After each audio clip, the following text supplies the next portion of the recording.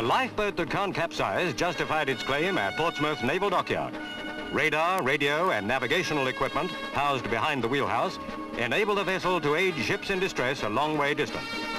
Designer Richard Oakley gave the OK for the demonstration. The test was made with the help of a crane, the only way the lifeboats could be overturned. When the boat heels well over, her ballast of nearly 3 tons of water pours into what they call a righting tank, thereby acquiring a new center of gravity, and up she comes. The ordinary ballast tank then automatically fills again. To show it was no fluke, a second demonstration.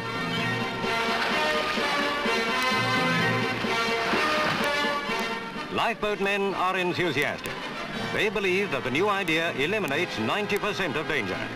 The country owes the gallant crews the utmost safety that can be achieved.